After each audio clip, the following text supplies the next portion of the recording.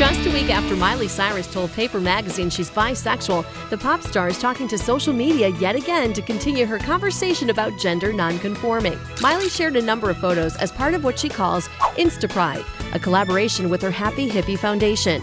Their website describes InstaPride as a way for people to celebrate love, support, and resilience by sharing portraits of transgender and gender-expansive people. Miley began by sharing a story of someone named Leo, who says since beginning to transition, he doesn't feel afraid of who he really is.